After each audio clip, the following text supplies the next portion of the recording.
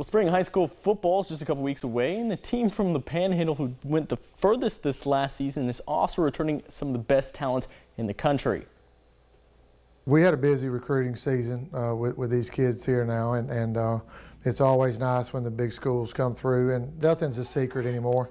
If kids can play, these recruiters can find them nowadays. The latest ESPN class of 2024 football rankings has 2 Blountstown players inside the top 100 in the nation and several others with Division I offers. It's giving me motivation, but it's also giving me pressure a little bit because I feel like now I got to be like top tier of what I do now. One player who's been on the national radar since a freshman is rising senior defensive back Jordan Pride, who was just selected as an Adidas All-American. He spent some time last year playing for the world-renowned IMG Academy, but gives all credit to his coaches at Blountstown for his success.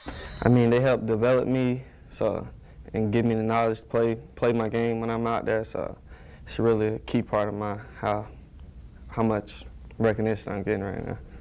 With Pride drawing in coaches from nearly every major program east of the Mississippi, it's also helped other players at Blountstown be seen. It's pretty exciting because you see all these coaches around, like I never expected this to happen. Very great, because this is a small town. It's not really too much here, but, we're getting football and it's just great. Another Tiger who's jumped up the charts is rising senior Artavius Jones. He began playing football for the first time his sophomore year, and now he's ESPN's 99th ranked recruit in the country. I kept working and talking to God and